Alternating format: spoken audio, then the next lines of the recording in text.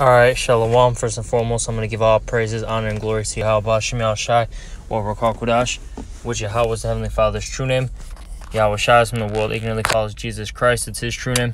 And Rakal Kodash is the Holy Spirit. I'm also going to give double honors to the apostles and the elders, the great millstone who rule and teach you all in the scriptures. And salutations to all the brothers out there pushing his word in all truth and in all sincerity. And today we're going to get into Matthew 13 and 17. And it reads, "For verily I say unto you, that many prophets and righteous men have desired to see those things which ye see, and have not seen them, and to hear those things which ye hear, and have not heard them." Okay, and that's a heavy statement, because right now we're living in a time period where we're seeing all these prophecies coming to pass. Okay, right before our eyes, we're actually seeing the kingdom of heaven, all right, about to be established. You see, the ancient men of the Lord, they weren't able to, see these things, hear these things, okay?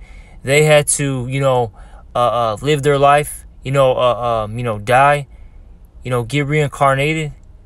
And now the men of the Lord are seeing it. But those men, living in that particular time period, okay, they didn't, see these things, okay?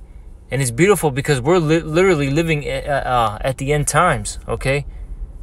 And we're about to see our kingdom be established, and it's going to be established, okay?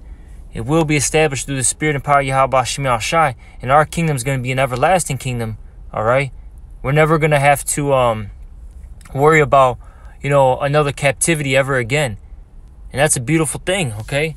That's a beautiful thing, us being perfect, okay? Having spiritual, bodies, having the laws written in us, okay? Us having, spiritual powers, us having dominion over the earth, the galaxy, the natural resources, having our women in order, our children in order, all the nation of Israel in unison. That's a beautiful thing, and we're getting closer and closer to it, all right?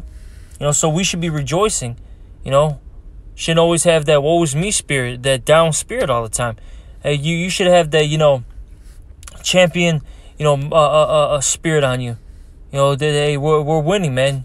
Okay? All right? And, this is just a quick scripture of the day.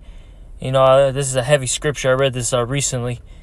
And maybe I'll do a full lesson on it. But, as of now, we're just going to keep it as, a precept of the day. All right? And with that, I'm going to give all praises, honor, and glory to Yahweh Shem Shai. Also, double honors to the apostles and the elders of Great Millstone. And salutations to all the brothers out there. Shalom.